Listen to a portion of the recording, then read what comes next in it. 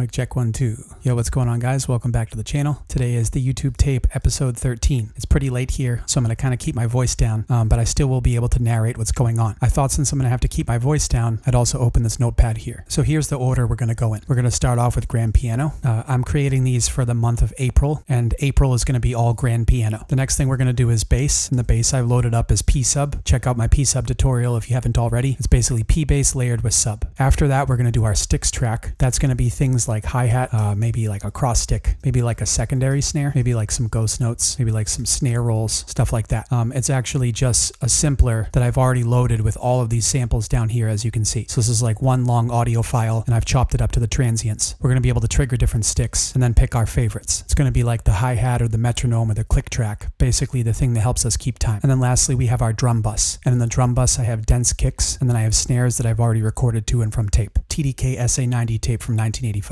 So they're going to sound crisp and snappy and acoustic, have a lot of bright air on top. And then the kicks, I kind of sorted ahead of time to have a gut thud characteristic is what I call it. Meaning like you want it to hit you in the gut, knock you in the solar plexus, something to like knock the wind out of you. I might also add vinyl crackle. I haven't decided yet. Depends on how dirty the track sounds already. And then at the very end, we're also going to bounce to tape. The cassette deck that I'm using is a Tandberg TCD 320 from 1978. Okay, makes sense so far? All right, cool. So why don't we get started here? I'm going to start off with the grand. What I'm going to do is actually just play a long piece, not worry about the time. I'm not going to have the metronome on. And afterwards, I'm going to bounce that in place or freeze and flatten in Ableton. That's going to give me a long audio file. And then I'm going to try and find a found loop, meaning like a small section that I can loop and repeat. And then I'm going to change the tempo of the project file to match that loop and then build my drums around that. If it doesn't make sense now, it will in a little bit.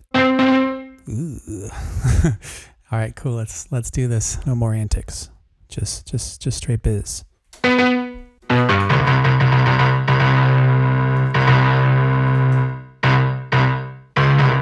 What on earth did I do to this piano, bro?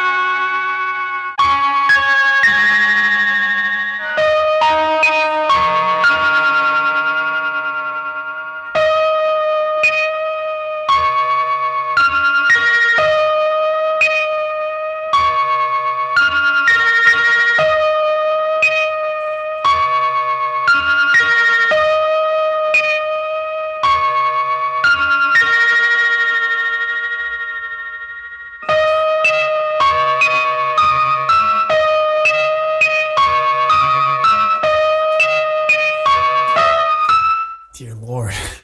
Oh my God.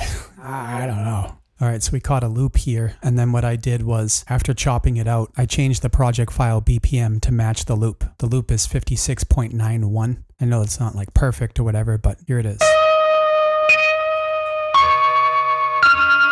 Pretty grimy, pretty hardcore. I don't know if I have confidence to do this right now, but I'm going to do my best with it. We're going to lay down bass next, and then hopefully we can turn it into something dope.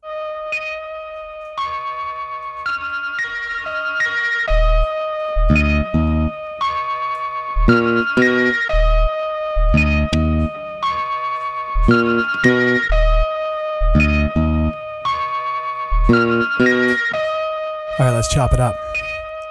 The bass has a ton of drag. Can you hear it? It's like just a little bit too late, but I'm gonna fill that in with the kick and fill it in with the sticks. So let's just do it. I kind of want a metronome.